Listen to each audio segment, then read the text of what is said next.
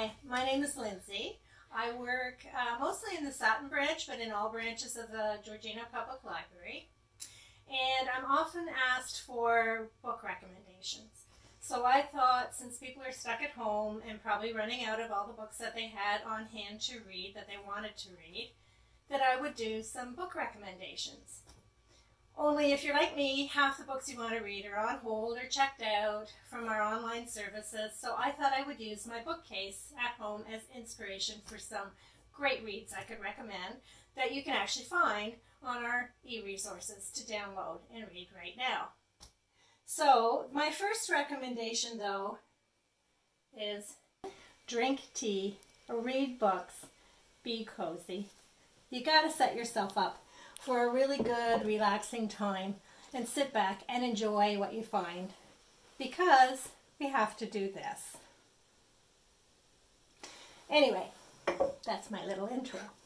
So when I started to look into my bookshelf, I realized actually that a lot of my favorite reads I have lent out, or I have given to my daughter, or other people have said, oh, I wish I could read this, or I'd love to read that. And I go, I have that in my bookcase, here you go. So I don't actually have on hand a lot of the books I was originally thinking of recommending. But I thought actually then that I would break it down a bit, and I'm going to start with nonfiction for fiction readers, because this is an area that is really overlooked by people when they're looking for a great read.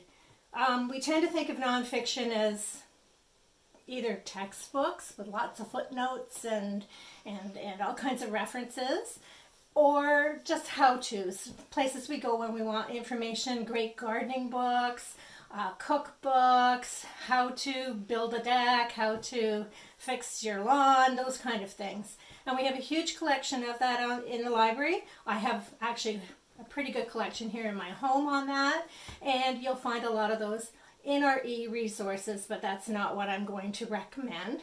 The other area that a lot of people seek out books in our nonfiction section for are biographies and memoirs, and there's a lot of really great reads. That big, huge genre now is memoirs, Glass Castle, that kind of thing. I've got a couple here, Mandela, very popular, Becoming. So those are things you're going to seek out based on your own interests. I can certainly put up a few recommendations. I'll do that here.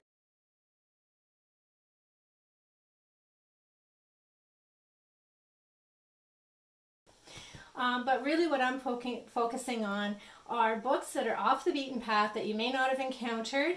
Some of them you will have because they've been made into movies, but as we all know, sometimes reading the book is a little better than the movie. So I am going to recommend some what we call narrative nonfiction. So these are books that read like novels. They're very engagingly written. The characters are really well developed. They're interesting, and they're ripping good stories, but they're in some cases almost unbelievable. And the fact that they really happened just keeps you glued to the book, because we always sort of suspend our disbelief a little when we're reading a good novel or a good thriller, but some of these are, you've got to be kidding, this really happened. And they are really gripping tales and really well written. So I thought this would be an opportunity to recommend some of those. So just off the top here, I have, where's that one that we had? Okay, I'm going to start with this one. This was written actually in 1929. So you'd think it would be stilted or old-fashioned, and it's not at all.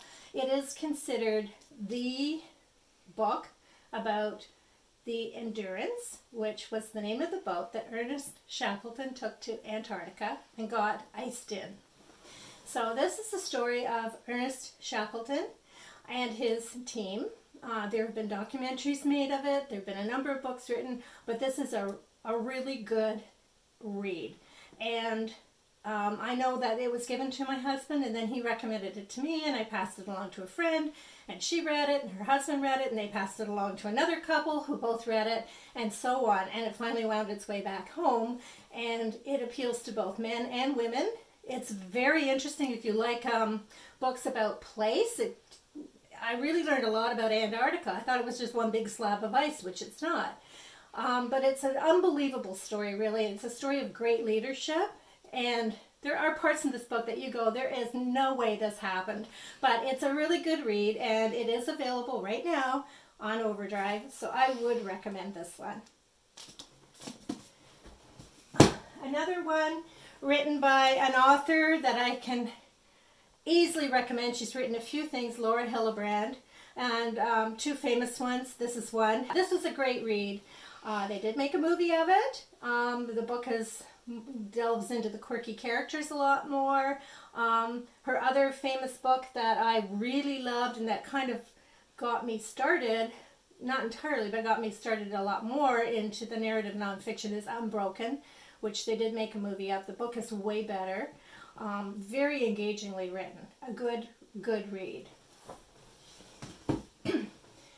Heart of the Sea is the tragedy of the whale ship Essex. They did make a movie of this too, and this is actually the story that was the basis for Moby Dick.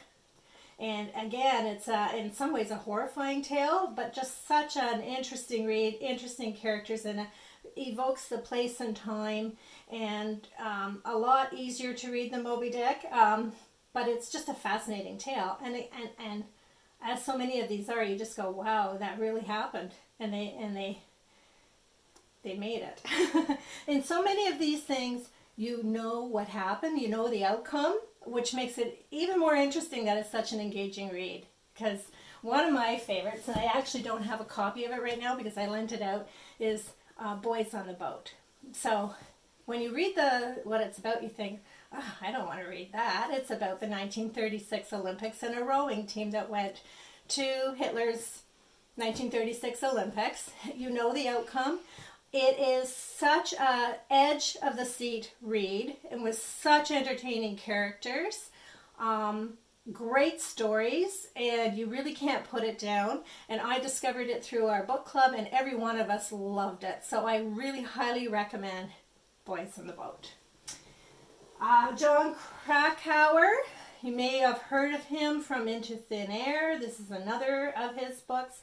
Into Thin Air was sort of a memoir. But again, engaging reads, incredible tales, and you learn something from them. If you're so inclined, you might want to venture into true crime. This is a classic, Truman Capote's In Cold Blood. Very well written.